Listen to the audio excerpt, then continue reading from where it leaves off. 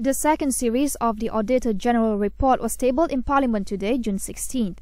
Auditor General Tan Sri Ambrin Buang said the federal statutory body has good planning, but in terms of implementation, 91.1% of the programs, activities and projects faced issues such as inefficiency and non-compliance of regulations, among others.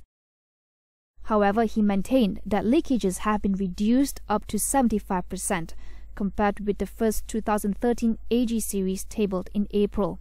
A total of 230 suggestions were made by the report. Here are the highlights.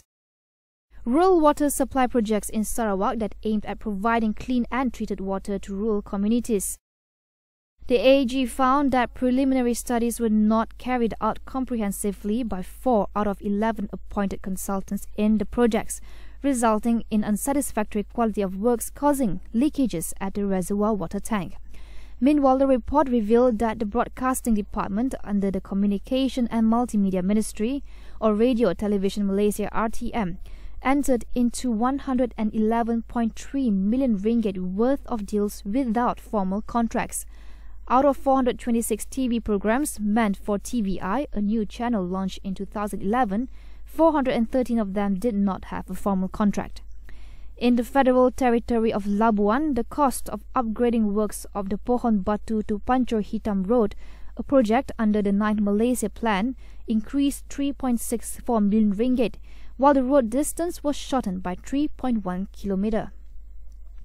The report also revealed Railways Assets Corporation (RAC) had overpaid a contractor for the servicing of its 38 electric multiple units, which in the end was not fully carried out. At least 50% of the daily servicing was not carried out for 5 months. RAC had already paid 99.94 million ringgit to the contractor.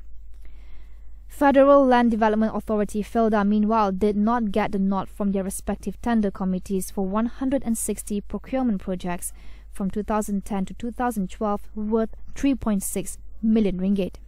Under a new system introduced in 2012, the AG's report that used to be presented once a year is now divided into 3 parts and to be tabled in the Dewan Rakyat's 3 meetings to allow for greater public scrutiny.